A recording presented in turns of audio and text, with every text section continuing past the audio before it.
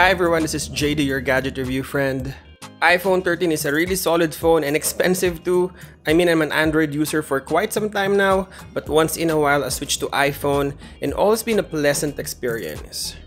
The only time I go back to Android is sometimes it's so perfect, I'm getting bored too. The default out-of-the-box experience is good, but I think changing some of the settings, we can make it a better performing phone. Today we'll give you awesome tips how you can optimize iPhone 13 or iPhone 13 Pro. Hey, don't forget to subscribe, my friend. Let's go!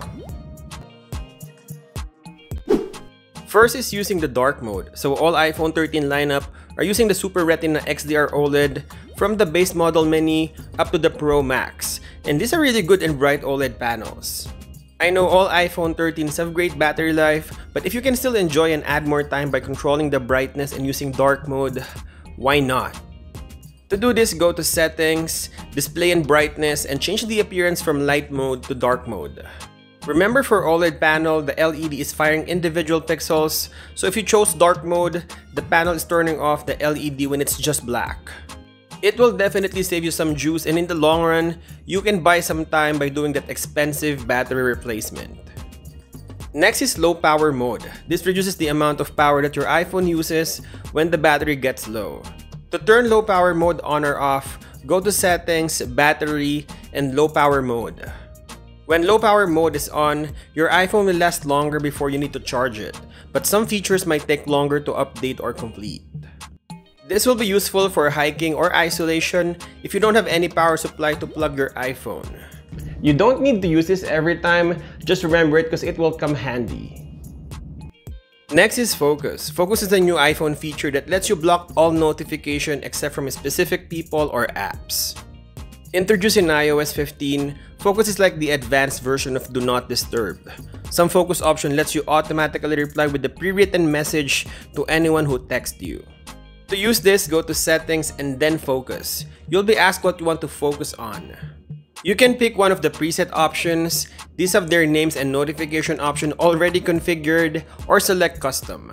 You can also have the option for Focus Status. The Focus Status is a small reminder that will be shown to anyone who texts you while you're still on focus, and gives you the option to push past your filter and notify you anyway.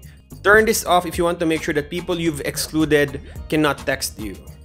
Our next tip is the screen time. With screen time, you can access real-time report showing how much time you spend on your iPhone or iPad. You can also set limits for what you want to manage. Screen time lets you know how much time you spend on apps, website, and more. This way you can make more informed decisions about how you would use your device and set limits if you need to. To turn on screen time, go to Settings and then Screen Time. Tap Turn on Screen Time and then tap Continue. Select This is my device. After you turn on screen time, you will see a report showing how much you use your device, apps, and website. Screen time is the same as Android's digital well-being. Next is customizing your widget. This feature is available and being enjoyed by Android users for so long, and it's about time that iOS adapted. Instead of going to the individual app to get the information you need like news, music, or weather, you can simply add a widget for it and you will see the information in your home screen without deep diving on your apps. The best use for me is the battery percentage. That information is super helpful as I finish my day. I need to know if I need to top up before going to bed or going home after work. It also gives me the weather before I get out of the house. Hey, if you own iPhone 13 or any phones you see on our channel, we're making more videos of these phones in the future. Please hit the subscribe button to see more videos like this. And lastly, turning off automatic flash on your camera. Not for battery life or digital well-being, this is more on utilizing your camera app, so night shots will work really well without the harsh flash. By default, it is turned on, and you can see this on our comparison videos a lot, because if it's dark, then iPhone 13 will switch the flash on. There are cases that you want to embrace the dark scene, or for privacy reason, flash will indicate you're taking a photo of something or someone. You don't want to get in trouble, so you can turn it off and just use it if you need to.